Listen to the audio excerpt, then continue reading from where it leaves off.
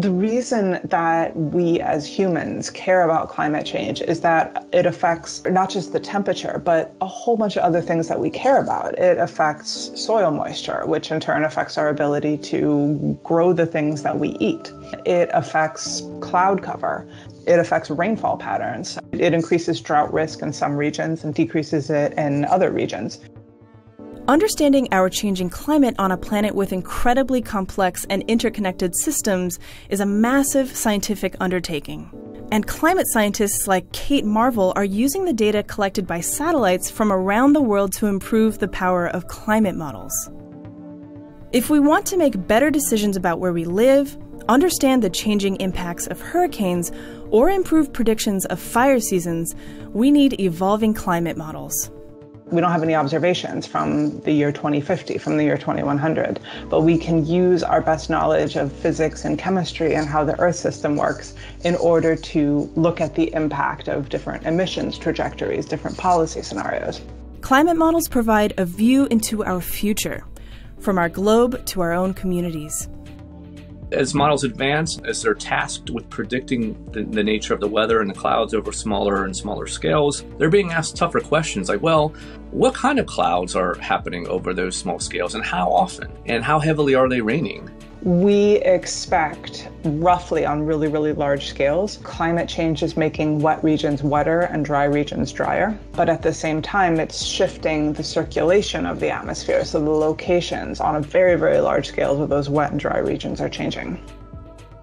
Climate models are composed of lots of different calculations on the different behaviors of our atmosphere, our land, and our oceans. To accurately represent the natural world, they need massive amounts of satellite data over decades from NASA's Earth observation fleet and its partners around the world. Satellites like the Global Precipitation Measurement Mission provide valuable rainfall data on daily to seasonal timescales for the past 20 years. And it's that information, along with a suite of other data, that go into climate model development. Currently, GPM microimager radiance data are used to generate initial states of NASA climate models and to guide climate model solutions to be close to real states by applying data assimilation techniques. Data assimilation is the process of combining many different sources of Earth observations into models to improve how we represent the Earth system. Assimilating GPM microwave imager data improved intensity and locations of storms and precipitation calculated by the climate models.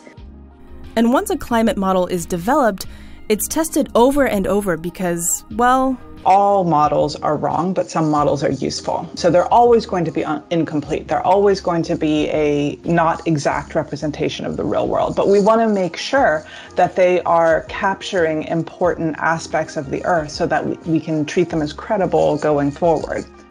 Typically what happens is when you modify one part of the climate model, other parts accidentally change. It's kind of like the whack-a-mole game. By hitting it down, we're improving it, we're killing the error, we're decreasing the problem existing in the model, but another area pops up. And that is why NASA observations of the Earth from space, the air, and the ground are critical to understanding how our Earth system works. Observations help improve the modeling for our future here on Earth with new capabilities to expand our knowledge.